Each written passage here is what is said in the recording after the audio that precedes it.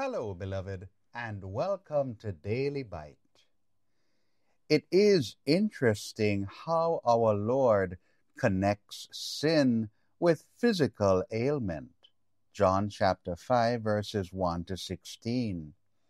The man who was healed after being ill for a long time was told not to sin again, so that he may walk in good health.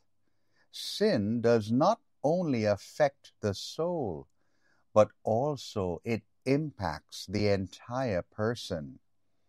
It is impossible not to sin, but we can monitor ourselves and address the root cause of our trespasses. Sin starts within the mind. An unhealthy mind skews our views of events. A devious heart fails to see good or choose the light.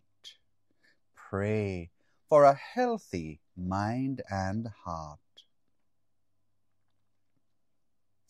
Let us pray. Dr. God, you desire to heal our illnesses and want us to live healthy lives. You give us your grace as a remedy for sin and prescribe a holy way of life for our benefit. Heal our corrupt minds and disordered hearts so that we too may pick up our mats and walk. Amen.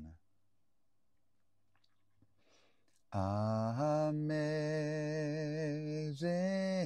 grace, how sweet the sound that saved a wretch like me.